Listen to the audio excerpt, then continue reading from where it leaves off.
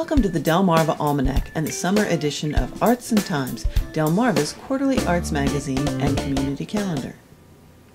Painter Helene English never considered a career in art until as a student at Syracuse University, she became disenchanted with her major and took some art classes to try something different.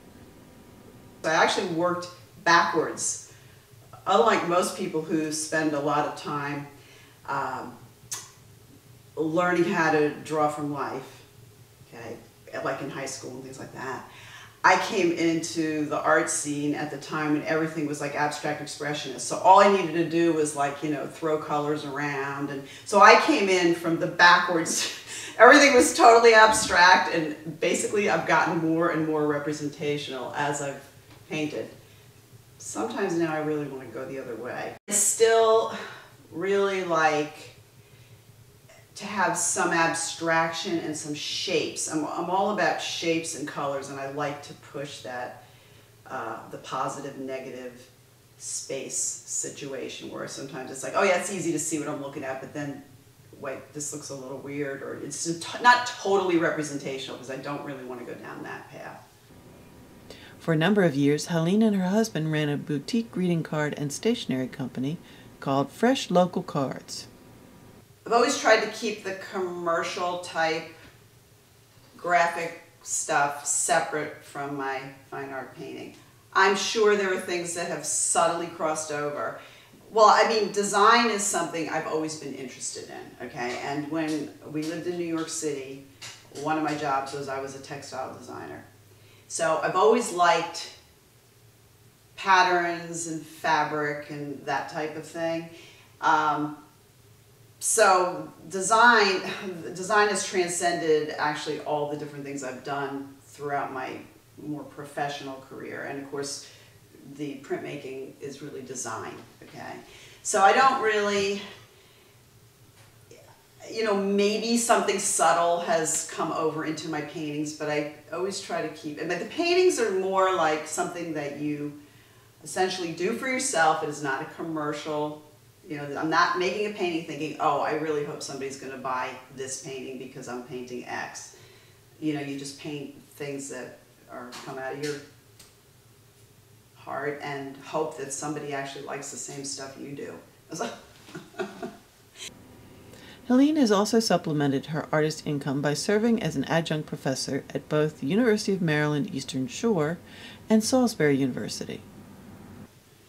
Teaching was a wonderful experience for me because it did help me solidify and verbalize a lot of the things I knew, but I now had to explain these to students, especially design students, and then art appreciation was wonderful. I mean, you know what you like in art, but because you have to teach it, now you really have to bone up on all the stuff that you weren't totally sure about, or what are the facts on this, or then you start exploring more and more because you're just interested, and then you want to bring it to the students. So I learned a ton from teaching, and I really, I enjoyed it. I really enjoyed it. Helene begins each painting with a photograph. I don't make up stuff out of my head. That's not the kind of painter I am, and I don't, like have visions or dreams. It's like if I have taken a photo, it's because I saw something that I wanted to paint, so I use it as reference. So then I usually make one or two drawings that are fairly small. I'm like trying to get the layout, trying to figure out, what I'm going to keep and what I'm going to eliminate, because really a lot of times I eliminate a lot of information. I just, and I just get on there, start to draw right on the canvas. And I usually I start the drawing, and then I come back in with another color and I draw on top of it, and maybe even up to 3 times to get like what I really want. But after that, I want the painting to just happen. I love to paint big. I wish my studio was bigger so that I had more, space to back up and things like that. I do really like to paint big. It's harder, but I kind of feel like I grew up in the big art era. Bigness is goodness. So it's fun for me to paint big, but it's always, I think for people to, it seems harder for people to want to commit to a large painting. Like a small painting, people will be like, okay, I can put this over here, but a big painting commands attention. But yeah, I mean, I do like to paint big, but lately I've been coming down in size a little bit. The colors Helene uses in her paintings might be described as true. The greens are greens and the reds are red. I'm all about black and white, okay, which is unlike a lot of other people who are anti-black and white. So black and white is, you know, an abstract concept, you know, in terms of, again, the boldness and the positive, negative. Lately, Helene has been concentrating mostly on boats and dogs in her work. I live on the Wycomico River. I've been living here for almost 30 years. So right out my back door, I see, it's really not so much boats, but tugboats, because tugboats come by and they're awesome. They're so interesting. The colors are all different.